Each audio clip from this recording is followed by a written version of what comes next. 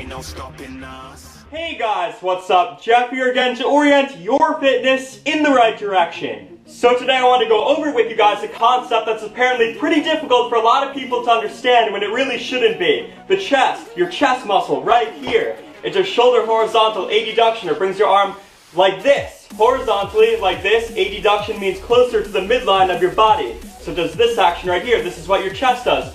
But a lot of people, they don't seem to comprehend this because they gave me all these thumbs down in a previous video I did because I made fun of a horrible chest exercise called the Sven press. It's a horrible exercise.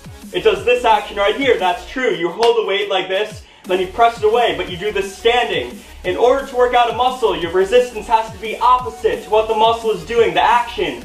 So my chest is doing this. The Sven press, the weight is going straight down. How is resistance straight down like that doing anything for me when I'm doing this? How is the weight doing like this when I'm standing, doing anything for my chest? It's doing nothing. And these people, I don't know where they get their information. They're like, I don't know anything. I'm just gonna spout on my BS.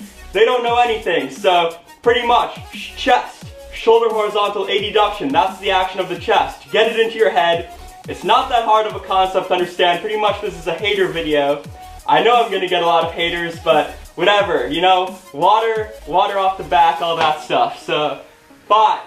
Hopefully you understand this concept. That's my video. Alright guys, hopefully you enjoyed that video. This has been Jeff again, orienting your fitness in the right direction. And if you like the video, thumb it up, comment on the video, subscribe to my channel. Until next time, I'll see you guys later.